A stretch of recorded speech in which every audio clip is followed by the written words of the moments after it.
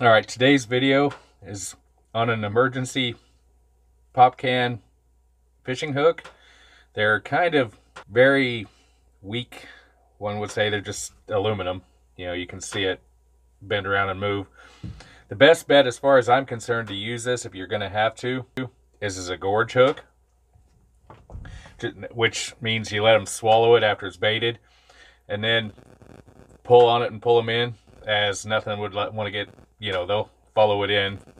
Wouldn't have much of a choice, as I don't think it's strong enough to pierce most fish's mouths.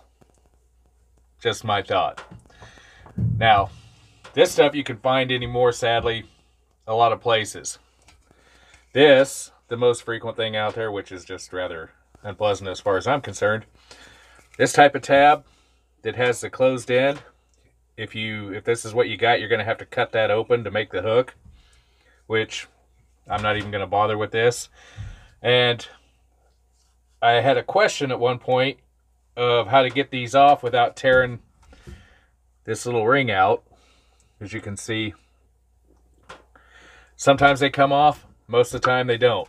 Well, the trick I figured out, and it's fairly simple, is to take a thin bladed knife and start from the back, start lifting that ring up, slip it in between the can and the ring. And the idea is not to cut yourself while you're doing this, so be careful, and just start rolling it.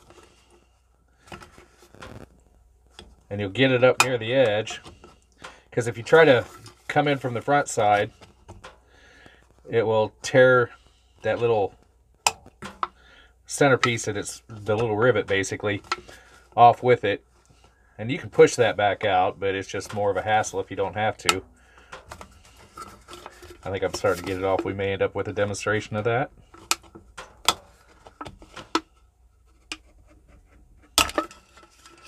There we go.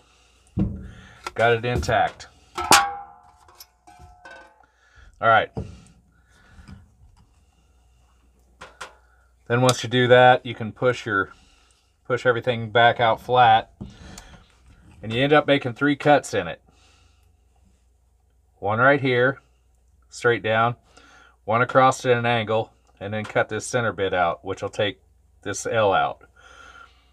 You can do that with a knife and just push it straight through and baton it. I see no point in that when I don't have to. It does bad things to, granted it's only aluminum, but it still doesn't help your edge any, so we're going to use a pair of side cutters. Cut here, then cut across, down like this. That forms your hook. Bend that out of the way. Again, it's aluminum, it bends relatively easily. And cut right up through there. You take that L bit out, so when it's cut, it looks like that. The other thing I'll usually do is, you want to roll this around and up.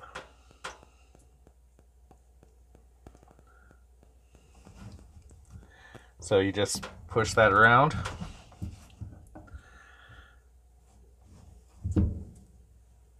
And there you have it. There's your hook.